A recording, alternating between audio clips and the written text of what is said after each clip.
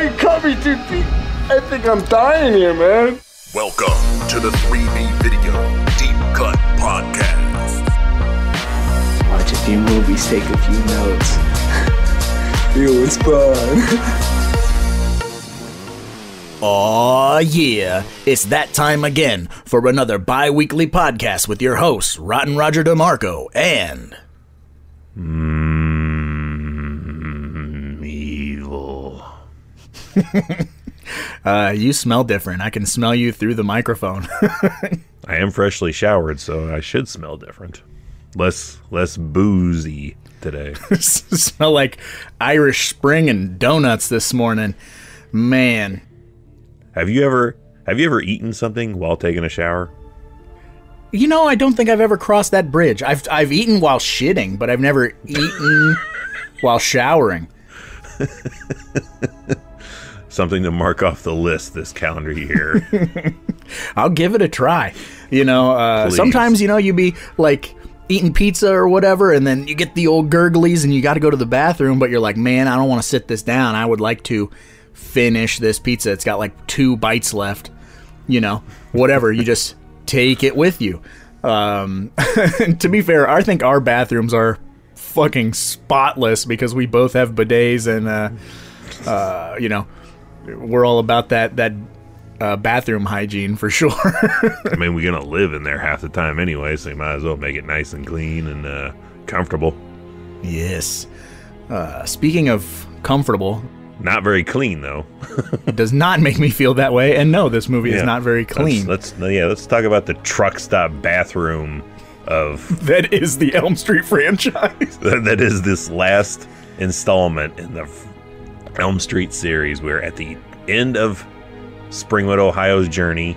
We'll begin a new next episode, but we can't start something new till we wrap something up. So Here we wrap up with 2010's Nightmare on Elm Street, a movie that's 12 years old as of recording at this point in time. How does that feel?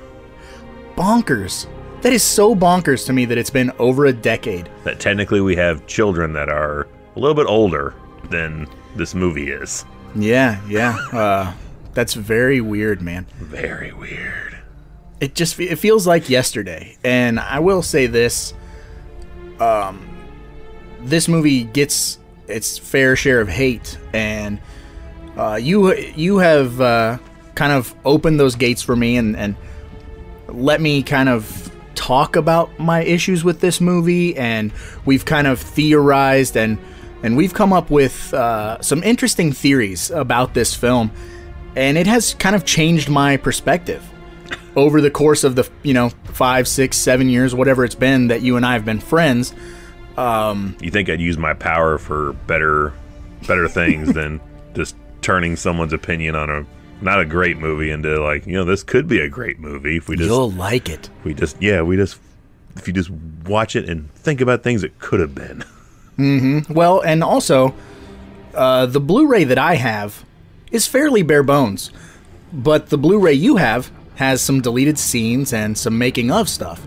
So that kind of opened your eyes before my eyes were open. And for clarification, my bonus features are about 2 steps ahead of Raj's no bonus feature. So yeah, not to make it sound like I've got the edition everyone wants. It's like, nah, it's still subpar for what we require for bonus features, but I mean, it's a bit more than what was there on all the other editions, so... Yeah, well, and, with the addition of some of these deleted scenes, which I didn't have access to, but you, showed me the way that they were on YouTube, and so I got to soak them up.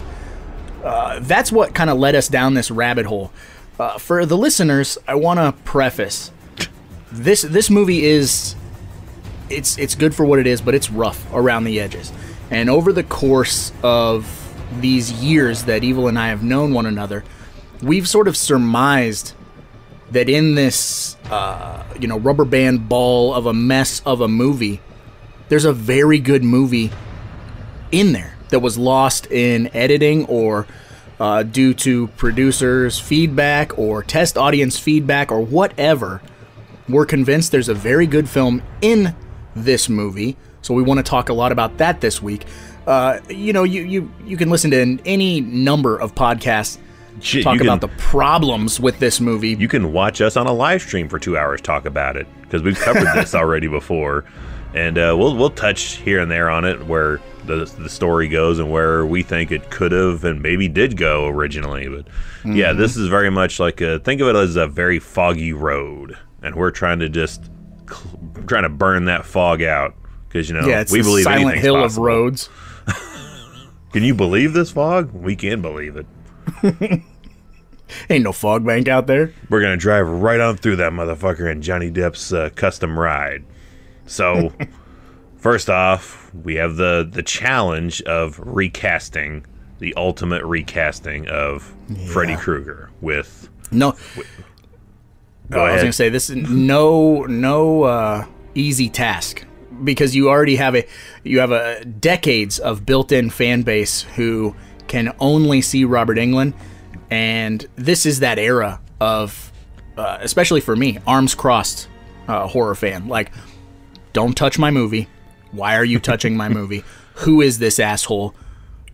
That's not my Freddy. That whole movement of we're dipping our toe into the internet where everyone's opinion matters. And here we are. But this is 2 years, I believe, off of Heath Ledger's Joker, and man, I was so firmly in that old arms crossed Raj mentality when I heard that Heath Ledger was going to be the Joker, because this is the first real crack at the Joker since Jack Nicholson, and I'm like, nah, man, the dude from 10 Things I Hate About You is gonna do this? Fuck. And then just the trailers alone completely changed the whole game, and from that day on I was like, I'm gonna try my best. I even got fucking Heath's Joker tattoo on my arm, and be like, my symbolism behind this tattoo piece is, one, it's a badass fucking Joker, awesome movie. I was like, maybe just try not to jump ahead to those conclusions of it's not going to work out. Like, give it a shot. Give it an honest shot. It's a mat with different conclusions that you can jump to. And I'm trying not to do that with starting with that right there. So when it was announced that they were going to redo it, I'm like, finally, yes, give me something. And then they were going to recast with Jackie Earle Haley.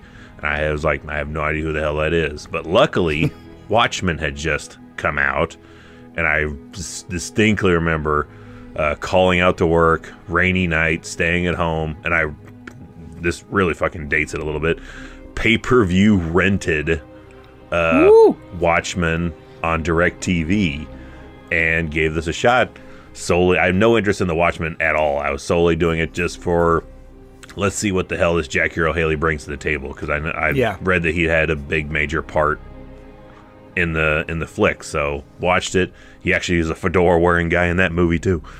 But finished that movie, and I was like, you know what?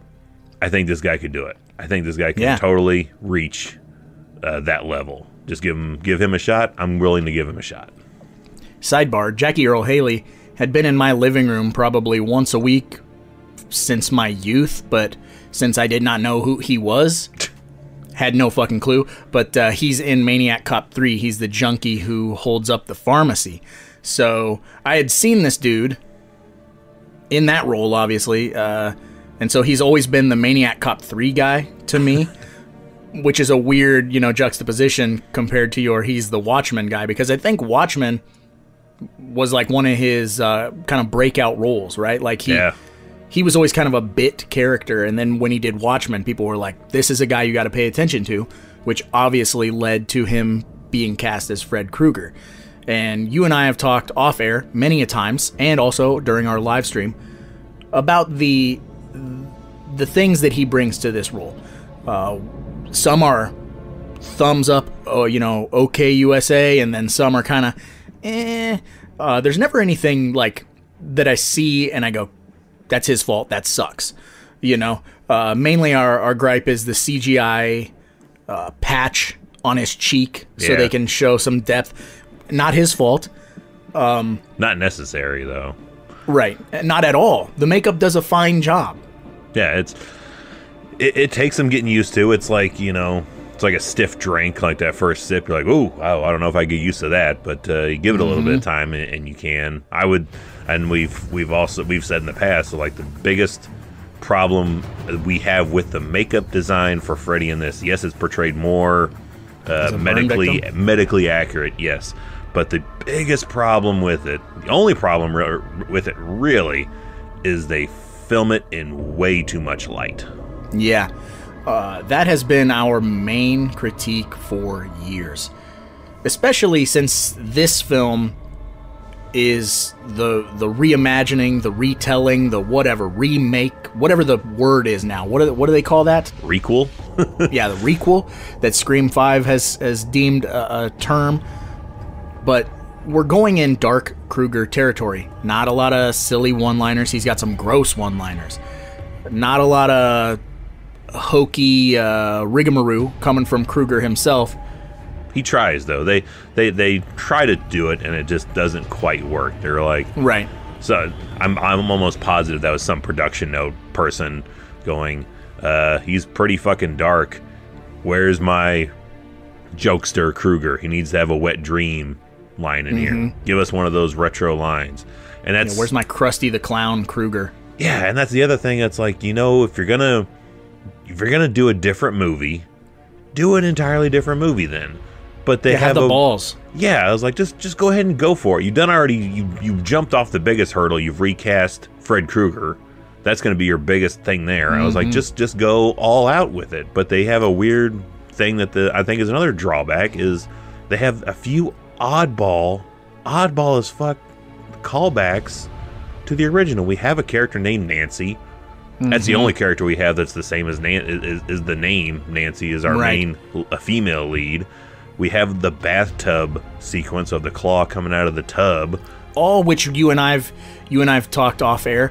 All seemingly done for trailer moments, specifically. Yeah, done for trailer moments, but I'm like, why are we having stuff like this that don't really, like, just be different? I'm like, you're gonna put these little things in. Yeah, they're great trailer grab bits to get people in the theater, but well, then what are you gonna do? Like, where's the thought process of post being like, okay, well, we got him in the theater, now what? Yeah, like, what are we gonna do after the fact? Now it doesn't quite make sense, because it's the other one that we hate, probably the thing we hate the most in this movie is the wall. Oh, it's so bad. It is so bad. It blows my mind that in 2009, 2010, you couldn't fucking do better than they did with spandex stretched over fucking 4 1-inch boards, like, and backlit. Yeah. And if you look at Elm Street 1 today, you got it on 4K, you got it on Blu-ray, you got it on fucking streaming, and 4000p or what the fuck ever, the highest resolution you could possibly have, and you go back and you watch that practical effect in that first movie, looks like he's fucking leaning out of a wall. Looks like $1 million fucking dollars. Yeah, done with spandex and a little bit of sound design. That's all it is, and it works. Yeah, it sounds like wood just like bending. Works. And then we have 2010, where it's what we always say is practical effects will always have a timeless quality to a degree to them, and digital effects are like a fucking car you buy. They are aged and lose value the second you drive it off the lot. The second it hits on the film, it's already starting to de-age itself. So we have this wall digital shot of Freddy coming out, and it looks fucking bad. And I hate knocking like something like that, but it's bad. I was gonna say, that's coming from a place of pure love from guys like us who we really do like this movie. Like, I have fully come around to liking this movie, but there are things like that are fucking inexcusable. Exactly. And off air, I've talked a little bit about my disdain for Rooney Mara, and I know you like her because of the Girl with the Dragon Tattoo remake or whatever. Yeah, that's its own requel. Good movie. I definitely think one day you need to crack that open and try it out. After 8 p.m., definitely, of course. Sure. But I really think that might change your perspective on Rooney. Did Fincher direct that? I don't know if Fincher directed that or not. If Fincher directed it, it's probably fucking top notch. But I just am not a fan of her I don't see the Heather Langenkamp. I don't see the like vulnerable, sweet, scared, and then like the switch being flipped. She always kind of has the same kind of stoic, wide-eyed, like pissy, smart aleck look, and it doesn't work for Nancy for me. But that's just a minor complaint, really. And I really want to say we're not being grumpy old men thinking that, but none of these kids in this movie really, outside of Katie Cassidy, really have an X factor that kind of draws you in, which I would have done that too. I totally would have went with that route of being like, you know what, if you're going to insist on there being a Nancy, pull the fucking rug out from us. Have Nancy be the first one killed. Have her take the Tina role and give Katie Cassidy the one that actually had the only one of these kids that have like a presence to it. Have her be your final girl. She is good. I always want to call her Tina, even though that's not her name in the movie. We've talked about that off air. That's because you can't differentiate this and the original too much. Because they keep going back to those trailer moments. Like, oh, remember the, getting killed on the ceiling? We're going to kind of do that or whatever. But I disagree just minorly. Because I think Kyle Gallner steals the show in this movie. Because we kind of do get the bait and switch a little bit where Kyle Gallner is almost our final final guy. We kind of get that Elm Street 2 aspect to it. We get way more flashback sequences with his family's involvement in Kruger's death. Yeah. So I would have been fine with that too. I would have been fine if he was taken. He's kind of got like he hasn't slept in several days for a teenager and kind of an emo mopey face, but I'd have been... Yeah, I'd been fine more with that because we get more with him than we do with Nancy's character. We know what we know about Nancy. She's an artist. Apparently, she was Freddie's favorite, and she smells works different. Yeah, she works at a diner, at the Springwood Diner. She works there. We got to talk about that opener at the diner because I don't know how you were with this movie, like going in seeing it in theaters, but this was very much arms crossed, Roger. 2010 Raj. I was sitting there, my arms crossed, going, I don't know how you're going to make me like this. And that opener with the rain and the neon of the diner feels very reminiscent, that opening shot of another Bob Shaye film, Alone in the Dark, which is a movie I absolutely love. There's a nightmare sequence that takes place in a diner that's lit exactly like this Elm Street opener. But we get just oodles of atmosphere right off the bat in this movie. And then we kind of pump the brakes, and it starts to kind of become a standard 2010 remake, reboot, reimagining. Yeah, the opener to this is fucking awesome. It is lit very well. It is nice and dark. It's ominous. Our lead guy there, Dean, I think is his character's name. Yep. Actually, stayed up for 2 days, so he looks fucking wrecked when he's walking around this diner. Greasy and everything. Yeah. Yeah, it just looks rough, and I like how this nightmare is set up. And I know you're not a fan, but I like Jackie's little touch of his twitch of the finger with the glove thing we get to see, and it's a great kind of callback to a little. There's a callback I can get behind is. They set up Dean's death to look like a suicide or someone else's fault.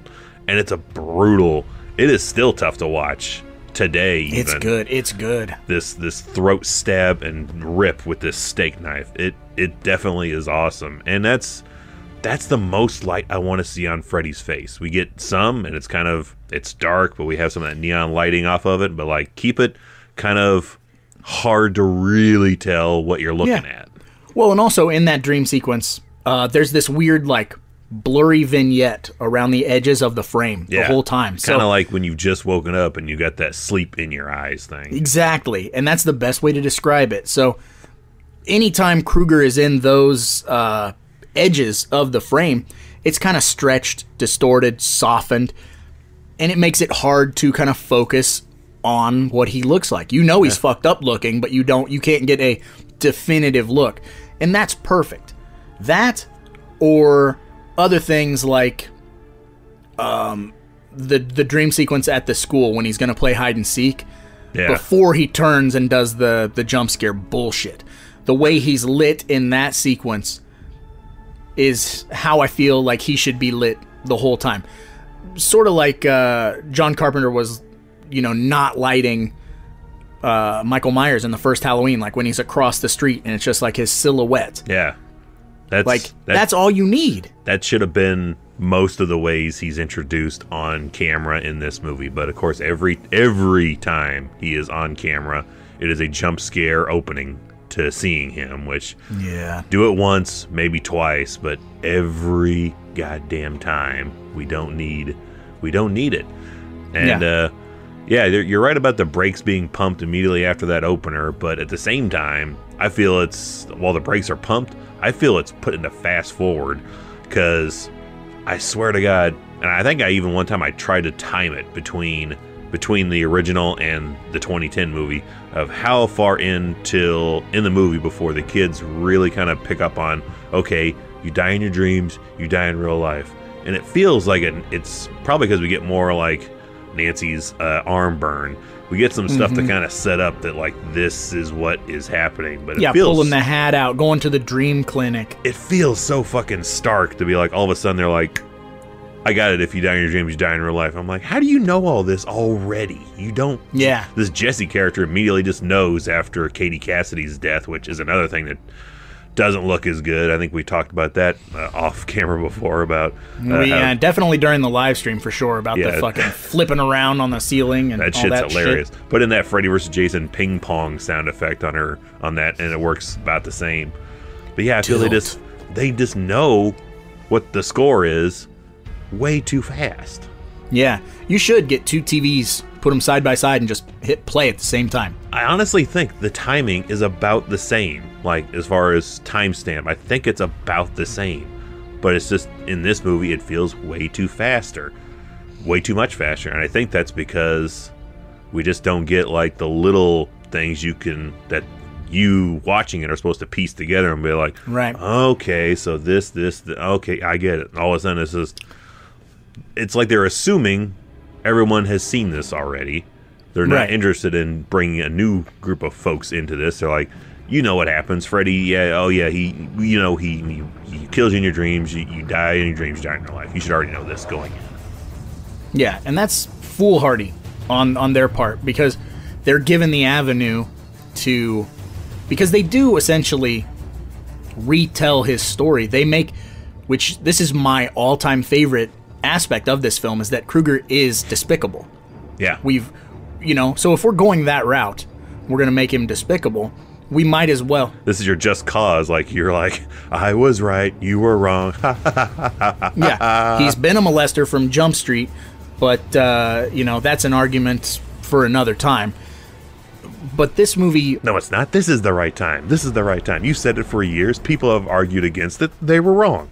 I am right. Here's why. But this movie leans really hard into that aspect and makes it hard for you to want to root for Krueger. But again, a lot of these teenagers, they're nowhere near as charismatic as the cast of the original film. But going back to your Blu-ray and some of those deleted scenes, if the listeners don't have your specific edition, this is where we can kind of get into these deleted scenes and what they mean for the structure of the film and what film we really think is buried deep in this movie. Honestly, the only deleted scene I thought that really looked cool in my memory is the one of Nancy's dream outside, where we get to see an entire dream world, literally, of her walking down the street. And I think it's kind of similar in the aspect of when she's crawling in the pharmacy, which is probably one of another, like, man, that first and that dream sequence are fucking awesome, how those are shot. But we get just a shot of her walking down a street, and she's, micronapsing, which is another cool aspect they've introduced in this movie. And it goes from, like, her just walking down the street to her walking down, like, it looks like a hell landscape of boiler room, like industrial factories, and just dark, ominous lighting, and again, that hazy, sleep in your eyes sensation to it. Like, yeah, give me more of that. Give me more delving into these nightmares, aside from just, I feel, doing it just to do it. Yeah, because that's the type of stuff that they had the budget for in this movie. They had a really good chance to give us something that we hadn't seen before. And you brought it up, the introduction to the micro naps is a powerful story tool, because they get to be awake, but then we get aspects of the dream world kind of flickering in and out. And for my money, this whole movie, every dream sequence could have been like that pharmacy dream sequence. And yeah. I mean, that's flawless. That is the best sequence in this movie, hands down. It's done so well. The music, the cutting in between, stuff falling off the shelves, all of that stuff is like, okay, I'm scared. You're winning. You know what I mean? Like, and that's when the jump scare thing can work, because that's the only time I think it does work, is when she's sitting in the car waiting on Quentin, and she's having like the quick like glimpses of falling asleep where Freddy's pulling her out of the fucking car before she burns her arm. Like, that's the only time I feel like these jump scare things are really working, and they fit the motif. And you can kind of feel it there where she's smacking her fucking face and trying to wake up. Like, everybody's been there, like, just dog shit tired, and you gotta fucking wake up. You gotta wake up, but you can't quite get there.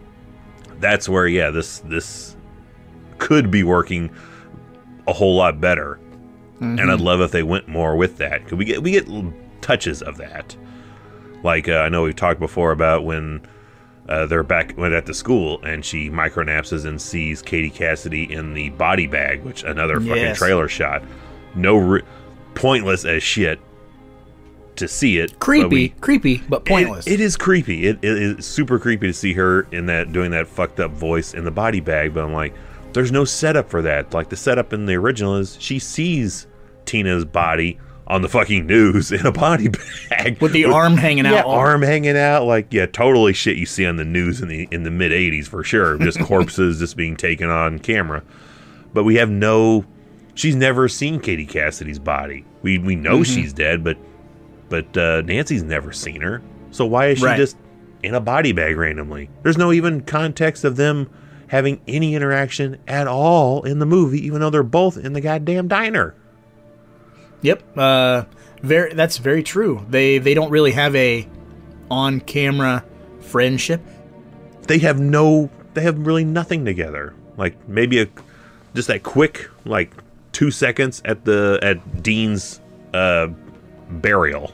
Yeah, it's solely banking on the fact that we have seen this movie before, totally disregarding the new audience, which is that's what this film is for. It knew it was going to bring in old heads like us that grew up on the franchise, but you got to meet in a middle ground, and you got to give these new horror fans, these young kids, you've got to give them something to chew on. You got to give them this connective tissue, and that's very important. Just that one little throwaway shot of Nancy seeing Tina on the gurney, that's a 2-second shot, but it plants in that kid's subconscious, so later when she's at school, she has the dream.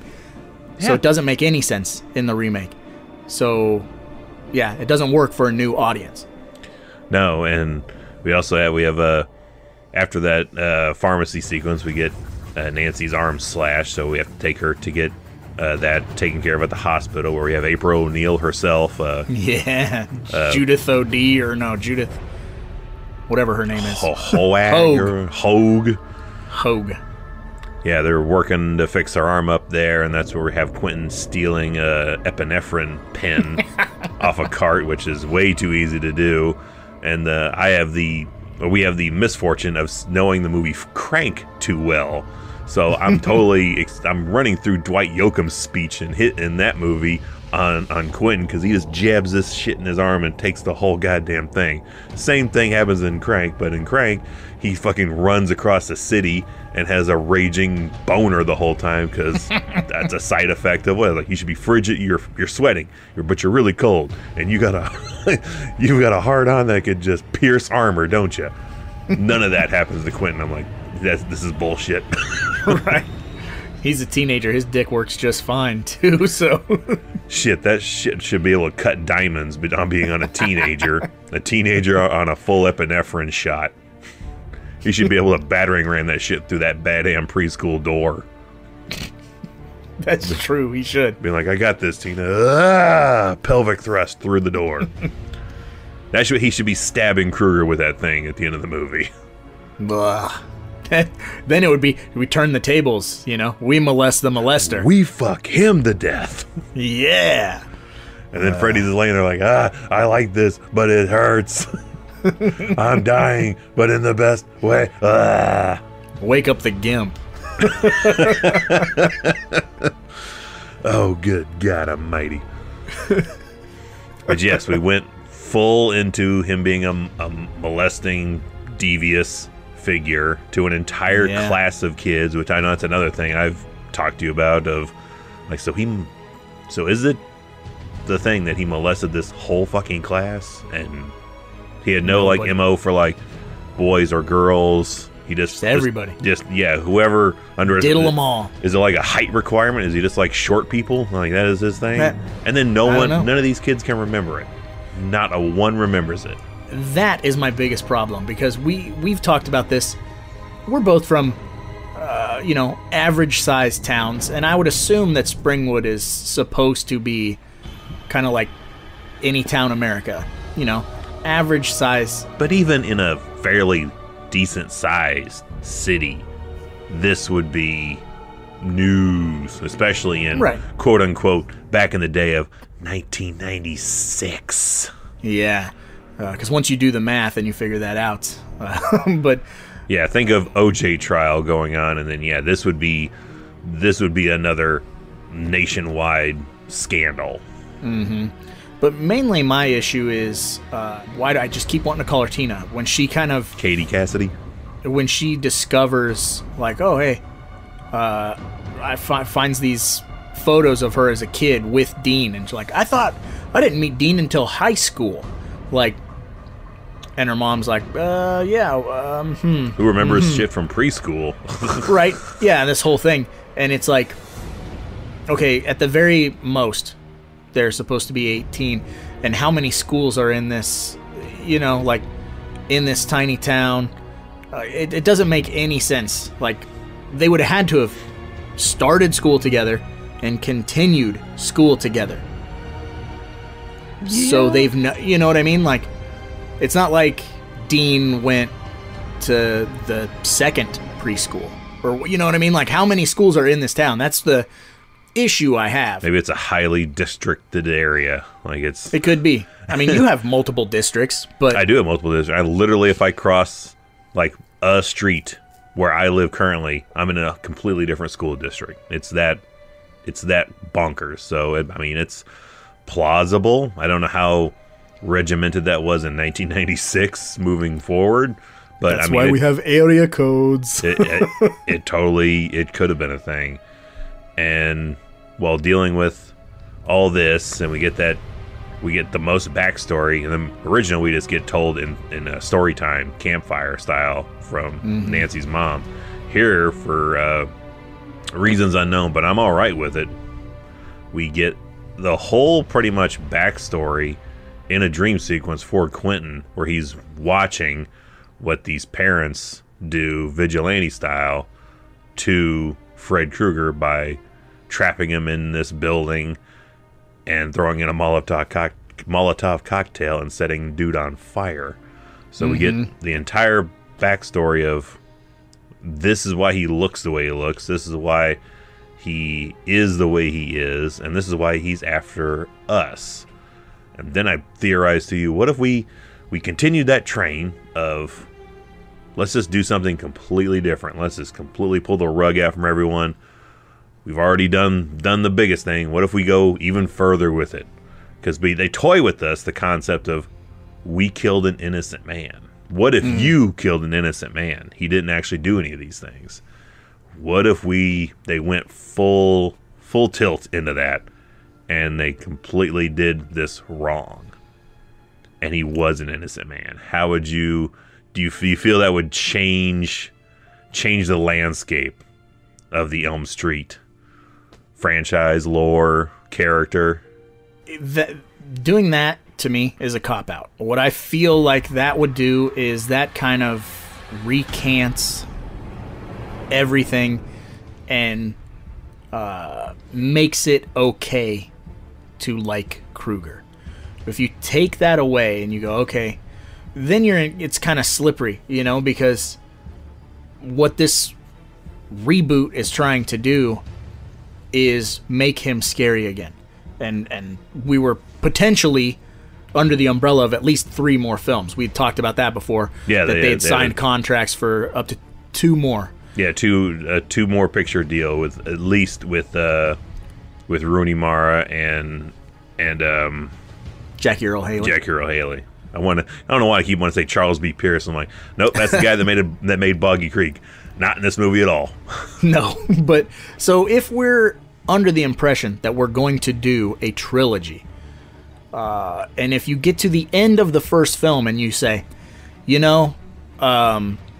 was innocent, then you kind of give the audience carte blanche to be like, oh, it's okay for me to like Krueger now. So by the time 2 and 3 happen, you run the risk of him becoming a joke again, starting to be more silly because the audience is allowed to let their guard down and like him and things like that. And that's where the problem is for me with that.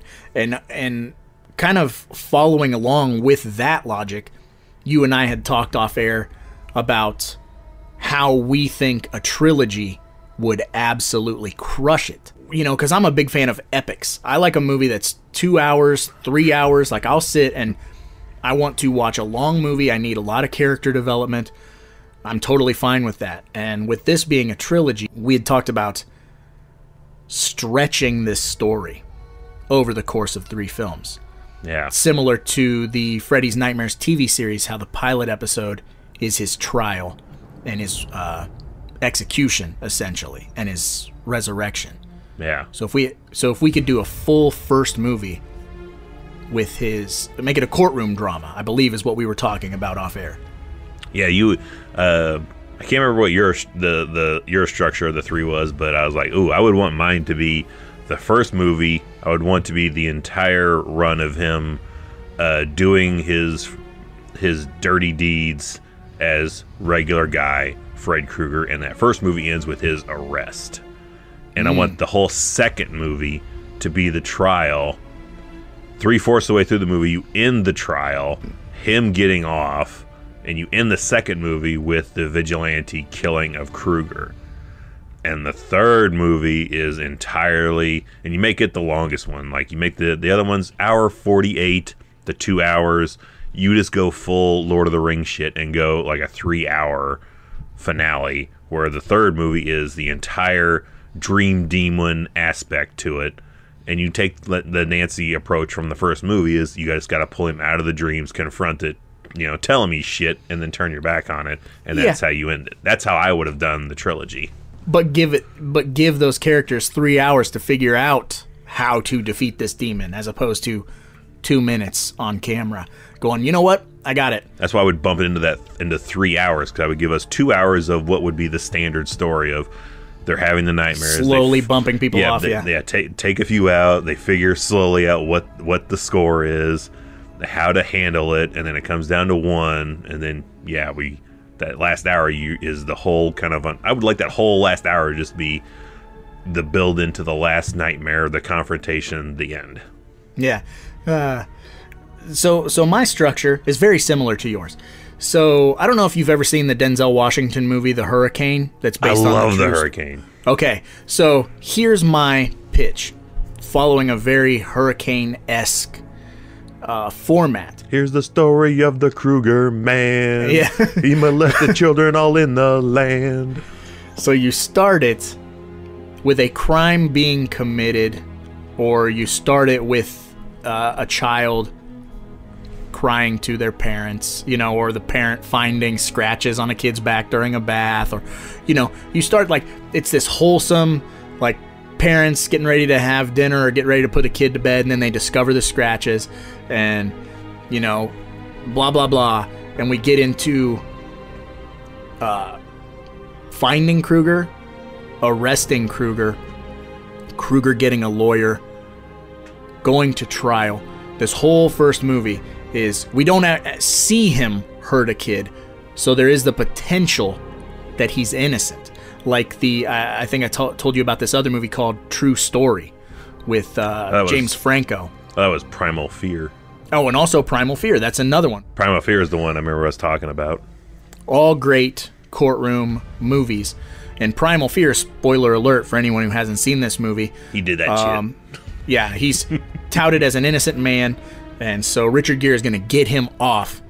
And Richard Gere spends the whole movie crushing this trial, gets him off, and then Edward Norton goes, by the way, I am a bad guy. And it's like, so I feel like that's your structure for your first Elm Street film, is we make Kruger seem innocent, which they do a good job in this 2010 remake with him running and being like, what do you think I did? I didn't do anything. He's very believable. Yeah. Very, very, like, scared. So you present him as scared and give him kind of like a Ted Bundy aspect, because a serial killer would have that. You know, I'm a kind of a smooth talker, and the guards kind of like me, and, you know, they'll let me go to the library by myself because I'm not a threat, man. I didn't do this. Like... In the wrestling business, he would be, quote-unquote, working the boys.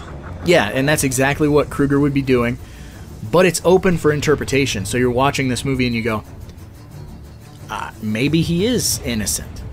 So the whole movie is this... It's walking this Hitchcock suspense level where you're like, is he a bad guy or is he not? And then you drop the bombshell on him at the end that he is a bad guy. And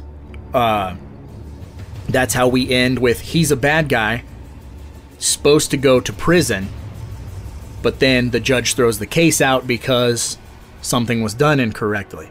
And we end the first movie with him kind of being like, I'm free, you know? So then you get the second movie where you get all the parents in Springwood going, you're a piece of shit lawyer, and, you know, and we got to figure something out. We got to take this motherfucker out. They kill the lawyer, too. Then they go to the cops, and they're like, arrest him. You got to arrest him. You know, he did touch our kids. And then the cops are like, we can't do anything about it. You got to do a whole new case. He's got to do something else. We got to catch him doing something else. So then you have all the parents like, they're not going to do it. We're going to do it. So it's kind of this whole them planning out. Like, I could see another hour and a half, 2 hour movie of parents like watching him, figuring out his routine, knowing where he's going to be. I felt mildly hard time believing that. I would totally think once the verdict came down, like within hours, it'd be evil dies tonight, Freddy burns tonight. It'd be some Captain Howdy shit. Yeah, it would be mob mentality, revolt. Like that courtroom would look reminiscent of the Capitol. But see, here's how you play it: is these parents are smart, and they want to leave no evidence, and they want to make sure everyone involved isn't going to turn them in because they don't want to go to prison for murder. So they've got to cover it up. You're not gonna. And that's where. Are you gonna have the aspect where we don't have a cop that's included on this? I like the idea of having a cop that's included. So would you have the cop included in yours, or would you have it not? I would. I would for sure. That makes it easier. Yeah, because then you know the law isn't going to do anything. But evidence got lost. I don't know what happened to it. So that's how you end that second one, is with him being burned alive, and then we end it on a kid having a nightmare, like where you see Kruger silhouetted, and you get the laugh, and so you get this cliffhanger of an ending, like, oh my God, he's dead, but he's in these people's dreams, like he's after these kids that he molested or whatever. And then you got to wait 2 years for the next one to come out where he's a dream demon and he kills everybody. Like, it's box office fucking gold. Box office gold. If we can fucking have 4,000 Marvel movies where the same motherfuckers jump off the same building and crack the same concrete, we can have 3 fucking Kruger epics. He's going to do the superhero landing. Look, he's going to do the landing. There it is. Fucking hooray. Okay, so then this left with the, how would you, if we're just reconstructing all this, how would you bring the element of him being resurrected as a demon thing, because like in my mind, there's one of two ways you could go, is either like a psychological route of like these kids were touched and have suppressed that memory, and the suppression of that memory in their subconscious is what's manifesting in this way, as one aspect you could do it. And the other one I thought of, that like, what if we just were to combine a bunch of other stories into one just jam-packed story? Like, what if we took one of those 18 million script ideas for Freddy vs. Jason, where they resurrect Jason through the cult aspect? So what if we had a cult of Fred heads? What if we just brought in, because I mean, if we take the time frame of when this happens, serial killer fascination is fucking strong. You're all about that Fred heads. Well, you were for Wes Craven's New Nightmare as well. I was, but like, so what if we took that and did the cult thing of people are just so into serial killers that they just become fans of Freddy, and because of them somehow they resurrect Freddy by intentional means, kind of a thing. Like, so how will, or do you have a different way you would prefer that this, or would you even bother explaining at all how of a sudden he's a dream demon? See, I like your first idea a lot. It's the suppression, it's the parents, being like, this didn't happen, like therapy, this didn't happen, whatever, and these kids knowing it happened, and they can put on a face in public and be like, you're right, I'm okay. I can tell my therapist I'm okay, I can tell my parents I'm okay, whatever. But the fact is, I'm emotionally damaged, I'm scarred. And every time they close their eyes, they see him. But it's not enough that if it was just one kid seeing him, it wouldn't bring him to life. But all the kids are so damaged that they're dreaming of this man. The cumulativeness. And they kind of, what I think would be neat would be they all have this vague recollection of him when he was alive, but they know he's been burned alive, but they didn't see it. So each one of them's like version of him in the dream slightly different, gangly with real long arms, or you know what I mean, or man. Yeah, every one of them kind of has their own version of him in their head, but they're so scared that the dreams, if they die in their dreams, they die in real life, which, just like Wes Craven's inspiration for the real story, is these nightmares actually killing kids, I believe, in the Philippines. Gosh. It's like HMONG, Hmong. Hmong men, Asian descent, dying in the middle of nightmares. I don't know, maybe my aspect was this, I just wanted one silly element. You want that Fred Heads gang cult so bad. Yeah. Maybe because that was one of the only scripts I did read. That was like one of two scripts I remember reading when that movie was not made yet, of like what the story could possibly be. And like, that was Peter Jackson, right?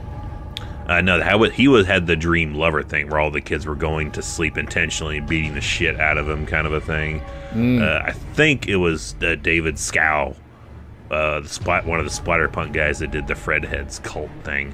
Oh, nice. And I just like that an aspect, and I have no idea how I would connect it all, but I just like in my head, I'm like, so what if this fascinated cult resurrected him by some means, and then we just have just Freddy coming back and just killing the shit out of all these people, like lickety split, like they've unleashed it and they had no idea what they were actually doing. Nah, I got you. That's probably just me wanting to insert a little bit of classic silliness into this series, because I think both of our takes are pretty kind of in line with how this movie is. It's pretty dark, and not traditionally fun as the Elm Street series ended up being from 3, 4, 5. See, and I like that aspect. Like, if they were to do this as a trilogy, if we were going to bring Krueger back, this is one of the things that I think they don't explore enough in the Elm Street franchise, with the exception of, I think, 4 and 5, because Alice's dad is a perfect example of a broken man. Like, he plays grief so well, and like better the than any protection. parent in this movie. Every parent Exactly. in this movie seems to do pretty all right with killing somebody. Yeah, so here's what I think you bring to that third movie is once these kids start having these nightmares, you get more of that mob aspect from the second film. You bring those parents all together again, but they're all helpless, and they're all kind of discussing like, hey, is Katie dreaming about him? Yeah, so's Johnny, or whatever. Like, but they're so fucking helpless and so scared that they can't help their kids. And then the first murder happens, and all these parents realize we could protect you when it was real, but now we're helpless. So you kind of dive into that human aspect. A lot of people really shit on that Pet Sematary remake. You and I have our issues with it, but there's something about the adults and the grief process. I feel like that's something that's missing so much from the Elm Street franchise. Is if you want to connect with the old school audience like us, now we're not teenagers, we're parents. Yeah. So give us parents being helpless and sad and hurt, and then, make these teenagers likable, like previous Elm Street entries, and take them out and rip the fucking heart out of the audience. I think that's what you do. And then you're making Freddy absolutely terrifying. You're giving teenage audiences characters to relate with, and you're giving old Krueger fans parents to relate with, and their villain back, being a villain. And there's money to be made in a broken Clancy Brown. Yes, absolutely. Listen, if Quentin Tarantino were to make this trilogy, he keeps wanting to dip his toe fetish into horror. So, I don't know if I want to see Clancy Brown's feet, though. I do. But, I mean, don't you think, dialogue-wise and story structure-wise, especially with the novel story style that he does, where it doesn't follow a linear timeline, don't you think that he could do something special with Elm Street? I feel he totally could, and I would like, when you're going back to these parents broken down the road years later after the incident, I would like an aspect of not necessarily Freddy invading their dreams and killing them, but maybe some supernatural means of taunting them. Yes. Like, similar to like we have, like in part 4, we have that photo on Alice's mirror. And the postcard in 5 or whatever, yeah. Yeah, see you in hell thing. I was like, if we could just have some aspects like that, just furthering Clancy Brown into like going for the bottle or the gun. We get the Krueger phone calls, because those are terrifying. Oh, the new nightmare phone calls, yes. Yeah, that's your taunt right there. I touched them. Oh, yeah, dude. Scary. Yeah, give me Clancy Brown unshaven for like 3 years in a bathrobe with Quentin's looking eyes, just getting these phone calls, and like just have him ripping the phone out of the fucking wall at one point and just throwing it in a fireplace. Make that a whole thing. Make every parent getting the phone calls, and just make that almost a subtext thing. If they just are, phones just piss them off, so there's no means of communication. Everyone is using like letters and shit like that. Any other means besides the telephone, and put that in the fucking dialogue of like the kids being like, yeah, we don't have a landline anymore. Like, do you have a landline? It's like, we haven't had a landline in years. We don't have a landline either. Why do none of our parents have landlines? Yeah, we have no phones. Like, just the sound of a phone ringing, like, fucking puts them through like some PTSD. It's some 976 evil shit. Every time you hear the phone, you're like, fuck. Yeah. Yeah. There's something there. There's a movie there, or 3 movies there. All this stuff we've talked about is stuff that you can almost potentially see going on in this movie, but it's buried amongst our opinions entirely. Studio meddling, trying to make the most widely open movie for the audience, and just trying to pump out and like, will this work? Do it. Just do it again. Put in some aspects that are from the original series to bring in these old fuckers and just do it again. And I swear, if we ever have the like, as much as you were like, damn it, he was a pedophile and I know it. Like, one of these days, if there's a version of a Snyder cut of this movie that comes out, we can be the ones going, no.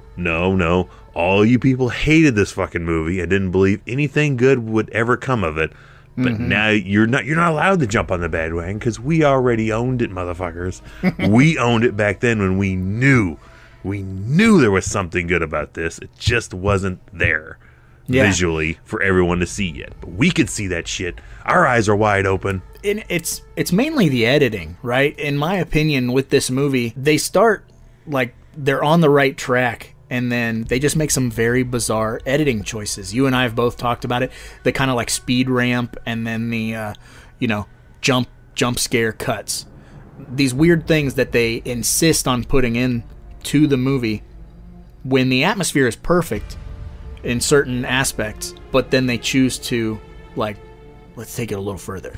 And by these extra 1 or 2 seconds, or even sometimes 1 or 2 frames that are added in, you're kind of almost shooting yourself in the foot by taking away all of that tension and just giving it a ooh boogie boogie move like moment. Perfect example is like Jesse's death. He's immediately collared for Chris's death. He's thrown in jail. And it's a pretty cool dream sequence scene how his death goes down. But in the real world, he's just in a jail cell with another dude, and his chest just explodes.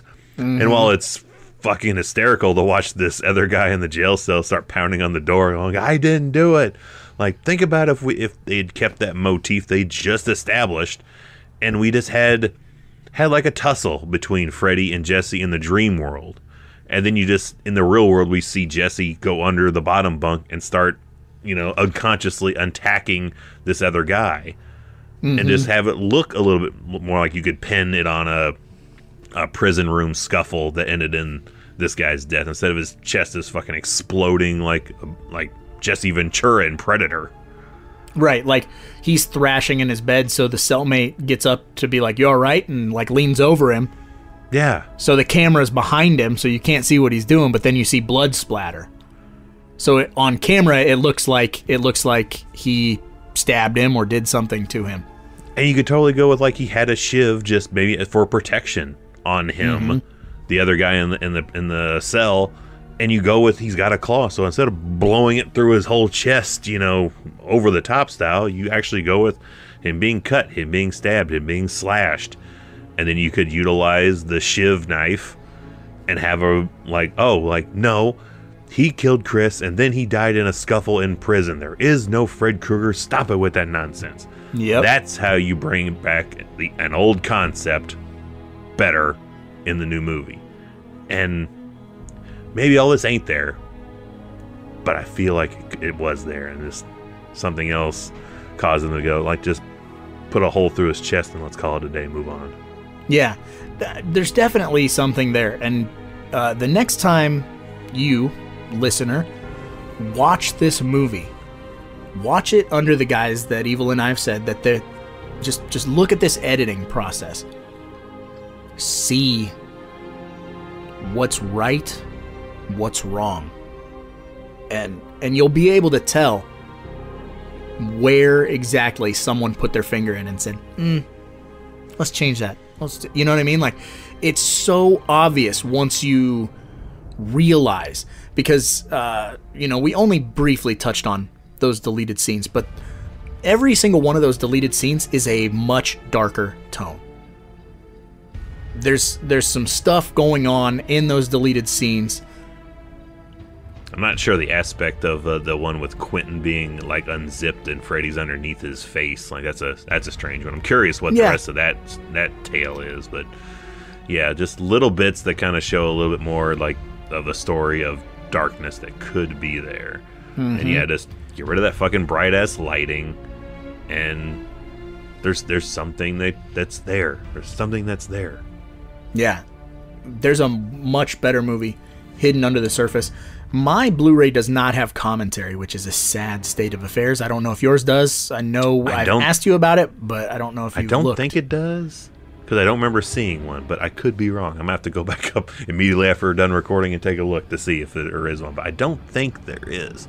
It's literally like there's a couple of making of blurbs that are like under 5 minutes. I hate those. Yeah, it's real quick, like little bits, and then a couple of flash deleted scenes that don't really have a whole lot of context, but it gives you a glimpse of, like, there's more, and it exists, and it's not living in that Jason New Blood territory where the deleted scenes were cut, trashed, and thrown away. We're in the digital filming era, so all this film exists. It's somewhere, and it's in pristine condition. It just needs to be put together by a real fan instead of a Platinum Dunes executive. Absolutely. Yeah, give us all the raw footage of that movie, and I will cut together a much better movie for you, I promise. And we didn't talk about it tremendously, but did you have a Brown Panty Award winner for this film? Or is it, as suspected, I think, the same as mine? Chewy. Do we? Chewy. Oh, yes. Well, then, no. Mine, of course, was how I talked earlier. I'd rather have it flipped and we have Nancy get off than we have Katie Cassidy take over. Because I really, really like her character and think that she could have been the star of this. Rooney Mara does okay. Meh. Maybe because I see under that guise of the other movies she's done where she's fucking awesome. But Katie Cassidy, I think, just owns it in this thing, and it's a shame when she goes, because I think she could have been an interesting foil, and that'd be been a good flip. You don't really have a blonde. Shit, I don't think you have any blondes that are really that are there at the end of any of these movies, really. Not outside of not Elm Street. Outside of Kristen in 3, and she's part of a more or less ensemble, and she doesn't really have a big hand in the death blow of 3. And she gets it off pretty fucking quick when we go into the next one. But you don't really have a blonde that is a strong female lead outside of Kristen from 3 in this. That's true, yeah. Redheads and brunettes. Yeah, right. Well, nothing wrong with that. Damn right. It's a pretty good combo, you ask me. Yeah, I always forget the actor's real name. It's just Chewy, man. He's Chewy and everything. He's Chewy from the Friday remake. Which what a contract, and like what an awesome contract man to be. I'm in both Elm Street and Friday the 13th. The main issue you and I both have with his death in this film is who uploaded that video. That's my main issue. Yeah, I'm like, he's a character.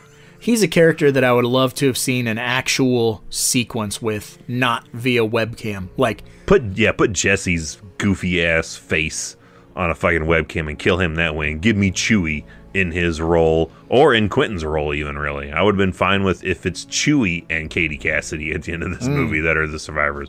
Really go outside of like expectations of a norm. Yeah, that would be way different. People would be like, a blonde and an Asian survive the movie. What? Yeah, I know.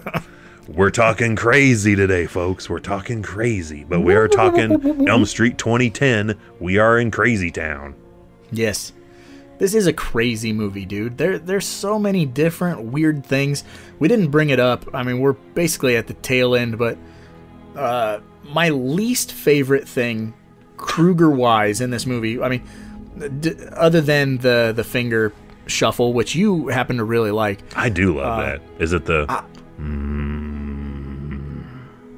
Oh, no, I like that.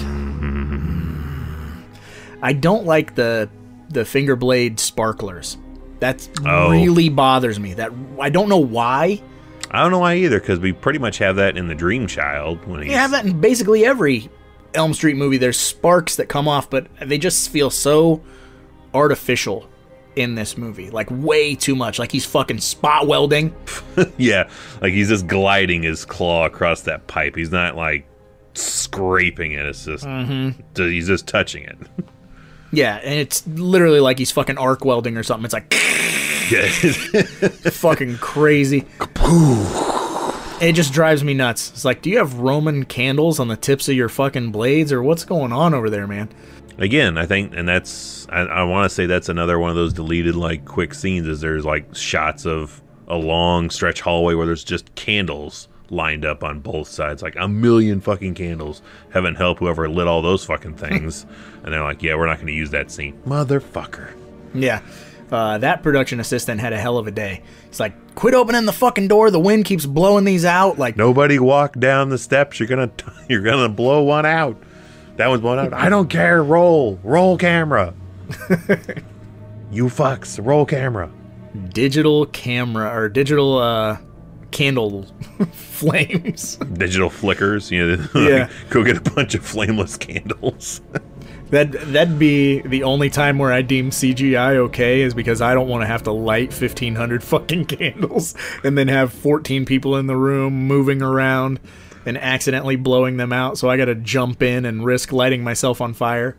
Yeah, not to mention, you know, that's not like how filming is like, all right, we got it, move on. You know, that was probably a fucking, like, several hour shoot. So it's like all these candles are slowly burning down. You're like, well, we're not going to have that stay the same. We got to replace some of these candles out there burning down too fast. Man, just, yeah, imagine. 2 guys on the side. It'd be you and me. One of us has, like, a big fucking Christmas sack of candles, and the other one's got lighters. Like, all right, here's a new one. Run in, swap it, light it. Like, it's a fucking tag team. Yeah. Throw me the old one, and I'm throwing it in a fucking trash bag, and you're taking the new one, lighting it, sitting it down. We're trying to find a way for both of us to, like, have multiple aiming flames in each hand. Like, oh, if I hold them like this, I can get 3 aiming flames going, so I can light 6 candles at a time. So have K and B, whoever prop department, build me a Kruger glove that's fucking aiming flames. Yeah, hook it up, son. I'm trying to light all these fucking candles in a timely fashion. Like, call me Ghost Rider on the walkie-talkies when you want our attention. Flame on. I think I see something in the back of the closet. That being said, we've spent about an hour and 8 minutes kind of diving into what we think a trilogy, Elm Street trilogy would be. But again, if you want to hear us talk more in depth about this film, you can find it on YouTube. 3B video, Nightmare on Elm Street 2010 live discussion. About a 2-hour show where we get into pretty much every single aspect with some visual aids and other things of that nature. So if you want that, if you've not gotten your fill enough, there's where you can get a bit more. But this is the end of the Elm Street series. We gotta move on to other territories, but we can't go on to all these other territories till we wrap up Elm Street proper. And we can't wrap up Elm Street proper unless we join the bandwagon of folks who just fucking hate this movie, because we're full of shit. This movie isn't good at all. There's nothing good at all about it. And you know how we know that's true? Because we went to where you go to critique films. We go to the Amazon 1-star reviews.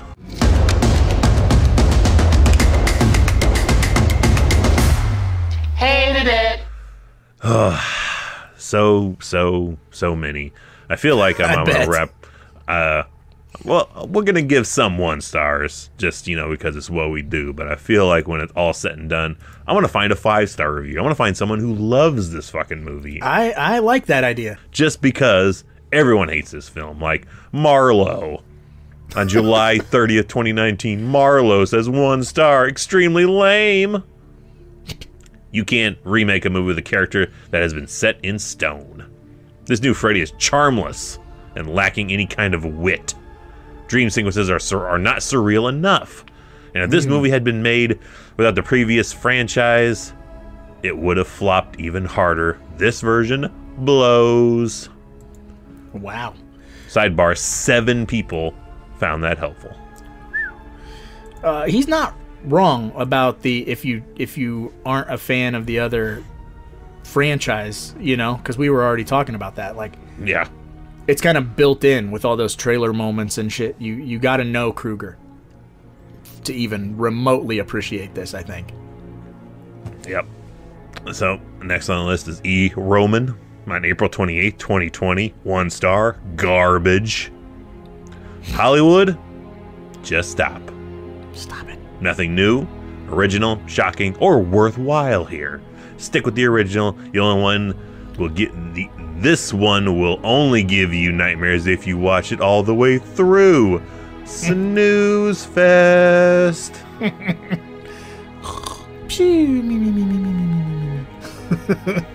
Fine. Wow. Hey yo yo yo yo. I was listening to another podcast, and that's how Scott Hall would sleep. Is yo yo yo yo yo. The bad guy, Chico. You know what Scott Hall's favorite Chinese food is? I don't. Lo mein. Oh, perfect. You know what Bruce Lee's favorite drink is? What's up? Well, now that we're both going to be canceled after that. Yay, that's not a racist joke. That's a Bruce Lee joke. Yeah. It's not a gay joke, and it's an Australian joke. Aww. Hey, basketball reference, deep cut. So, back to Honey on September 24th, 2019. Honey says 1 star. Oh, no, no, no, no, no. Wasn't impressed. I'm a diehard old school Freddy fan, and this has nothing on it. They did explain the story better, and back in the day, but the original was a lot more creative. Well, yeah, that I can't fault that review either. Really, like they did explain a lot more stuff. And we have a stranger in a strange land here with R. Pierce on September 7th, 2021. R. Pierce says 1 star, best of the series. Best of the entire series. This is the 5-star? No, it's a 1 star. Wow, okay. That's why he's a stranger in a strange land. He doesn't know where he is. I don't know how stars work. The uncolored stars mean that's good, right? 1 star Sure. means number 1, right? That's what it is. Could be. Maybe we're just doing it wrong. Yeah, he's the only one doing this thing right. Let's all follow R. Pierce. But next after him, we have Daniel Priest on November 23rd, 2015. He says 1 star. Don't watch! Horrible addition to the Freddy Krueger saga. That's it? That's it. Oh. I'm gonna watch! I like this one from Andrew on May 28th, 2020. He says 1 star. Run! I like his description is awesome. I love this. Worst remake ever. Not the seller's fault. That's true. I don't give this seller 1 star. Don't shoot the messenger. The product he had was garbage, but it's not his fault. Run. Yeah, run. And another maybe too truthful 1 star from Sam Weiss, January 16th, 2014. He says 1 star, too many jump scares. This movie relied too heavy on loud music to startle rather than building effective scares. I would not watch it again. Ooh, boogie boogies. 7 people found that helpful. Woof. Dang. 7 Krueger haters out there. Yeah. Let's see, 5 stars just to balance out. Oh, this one doesn't work. I'm not going to read the whole thing, but just this person may be stretching to reach for a 5-star from Jacqueline Snyder on May 19th, 2019. 5 stars, good price. Like, no, give me something else here. Here we go. We got Alfie Numeric. All right. Alfie E. Numeric on October 23rd, 2019. 5 stars.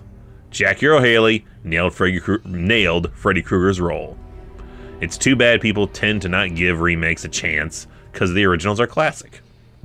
Well, we will always have the 80s version one, so give this one a chance. Visually stunning, and it still snatches your breath from time to time. I already know the story, but I was still on the edge of my seat. Spoken like a true open-minded person. Yeah, he's just like, I'm going to give this a fucking go. I like that. I think more people should be like that. So, I don't know. It's not what the internet's made for, sir. It's made for slandering others anonymously. Yes. It's not a place for praise. Made for shitting on movies. It's made for telling everyone that I've made better shit on film by shitting on film. Speaking of platforms for shitting on things or praising things, it's important to note that we are just like you. We're just a couple of guys who decided one day we were going to critique films or whatever, what have you, make films. It's essentially, we were like, let's just talk about movies like we normally do, but let's just record it so we can have evidence of such things. And it took a while to build a structure, but we wouldn't have been able to do this or build a structure without the help of Anchor.fm, which is the website that we use to create our podcast. So if you are like us and you want to sit around with your buddies and talk about movies, foods, whatever it is that you're passionate about, it's just a click away at Anchor.fm, so you too can create your own podcast and have your very own platform to talk about whatever you want, whenever you want. And it's super fucking easy to do. It's the easiest thing in the world to do. Anchor makes it so easy that it puts your show out on almost all platforms. Whatever it is you're using to listen to stuff in, you can probably find it if you're going through Anchor. Using Spotify, using Podbean, they're covered, man. It does all the work for you. You just record your show, Anchor puts that stuff out there, and people will find it. It's that easy. It's so easy. I could do it. It's so easy. It's not a nightmare or something. It's so easy, it could be confused for Sunday mornings. And there you have it. Well, now that we're done with the Amazon 1-star reviews, Evil, what does that mean? You know, it comes at an appropriately almost sad time, because as of time of this recording, it has been officially confirmed by the man himself that Triple H is retired from in-ring competition due to, heart issues, which probably stems from maybe substances he used to get so goddamn big that he will not admit to taking, but come on. Vitamins, baby. Yeah. Jelly beans. Someone took all my jelly beans. Someone took all of Triple H's jelly beans. So we won't see any more in-ring work. Maybe just appearances once in a while. So no more ass kickering from the game. That doesn't mean it's time to stop playing that game. It's time to play the game. Time to play the game. It's all about the game and how you play it, and you smell different. Jesus Christ. I'm uncomfortable. I'm going Jesus home. ain't got nothing to do with this place. I'm gonna make a mess all on your face. Oh my goodness. That's right. If you are listening to the Deep Cut podcast and you are new, welcome. If you're wondering what is the game, well, let me break it down for you. The prop game is in and of itself a deep cut. You're going to pick a prop from the film that we are covering that is not something off of the well-known beaten track. We're covering the Elm Street franchise, so you cannot say, I want Freddy's hat, sweater, glove, whatever. Get that shit out of here. That's a cop-out. You cannot do it. That's not deep enough. Yeah, as Evil likes to say, you're listening to the Deep Cut podcast, so go deep. Or fuck off. You motherfuckers. It's go crucifix deep or go watch a different exorcism movie. Because you ain't got the balls to play it the right way.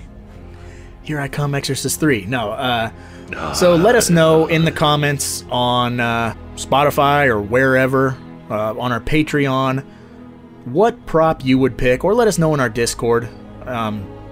Either way. But I think I'll go first this week, Evil. You and I have talked a little bit about the wide array of weird props in this movie, and so there's two that I kind of go back and forth with. Okay. And my first instinct is to take Jackie Earle Haley's like little garden tiller tool that's kind of the throwback to the first Elm Street. Intense, huh? That to me seems like the perfect deep cut prop.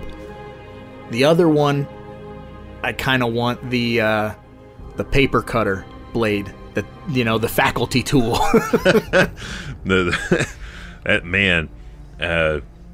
Between this and the 04 Punisher, paper cutters are really good murder weapons. Fucking A right. That's pretty good. I can't fault you for that. I am also torn between two, because the first one I want to take is, I'm not sure you could qualify it as a prop, because I don't know if it's real or fake. I want to say fake, but I could be wrong. But if it is fake, truly, you give me that dead dog. Oh, nice. Being the king of dead dog props, I want the dead dog prop. I was only trying to pet him. But if by happenstance that's a real fucking dog just with blood splattered over the side of it. Just holding its breath. Yeah, holding its breath, Just in case it's not, my super standby one is give me Quentin's epinephrine pin. Woo! But I prefer give me that dead dog prop. I want this cigar box full of kid porn. Just kidding. That's just fucking kidding. Give me the Polaroids, which... No. That's not what's really on those photos, but I'm super curious. What the fuck is on all those Polaroids? Right. Do you think they just printed off? Are they all blank? Or do you think they took pictures of they gave a production guy, just go around and take pictures of shit on set, and that'll be what we use in the movie? What is on those photos? There is the everlasting question for me. What is on those pictures we don't see? Yeah, because you damn well know it isn't what it's supposed to be. But I would assume it's probably just Polaroid photos that a production assistant snapped, probably of random cast and crew, or like eating lunch and shit. It's just Jackie Earle Haley doing like hand motions and shit, so you just flip the photos real fast, it looks like he's moving. What if it's just some shit like that? It's just nude photos of Jackie Earle Haley. Him mooning the camera, yeah, like it's just, each picture is him just pulling his pants down a little bit further, and you get to see Freddy's ass. Yeah, that's gotta be it. That's our podcast went there. Fred Krueger's butt. Yeah. The San Andreas fault of Krueger is right there on camera. Take it in, drink it in, man. It smells different. He had Mexican. Well, that's definitely an auspicious way to wrap up the Nightmare on Elm Street franchise. So we went to Crystal Lake. Then we detoured and went over to Springwood, Ohio. Where are we going to go next, man? Where does 3B Videos Deep Cut Podcast go next? I think we need to go way out into the wilderness, cross some real shitty bridge, and spend a couple weeks in a cabin. Isolation. I've heard it's always better with somebody else. That's true. I read that somewhere. Well, I am down to take such a journey. I think we're due for a nice wilderness, woodsy vacation, but hopefully you bring something to read, because I might get bored out there. So you got a good book I could maybe crack open, read a little bit while I'm out on that porch? It's true, I do. And I also am going to bring along my reel-to-reel so we can listen to some poetry maybe. Oh, I do like that idea. I said we rent a car too, so we can cram all the stuff in too, because I don't think either one of our cars are really qualified to make this trek. I think if we had a Delta, we could probably make this journey a whole lot easier for us. A lot of trunk space. Whole lot of trunk space to put all the things we need in there, like maybe a book on chemistry, some rope maybe, chainsaw, shotgun, gasoline, that kind of thing. Yeah. All the essentials for a couple weeks out in the wilderness. I think this might be what we need. Absolutely. I agree. Let's do it. All right. So we'll head out in 2 weeks. Hey, Raj, why you stopping the podcast? I ain't even cut you yet.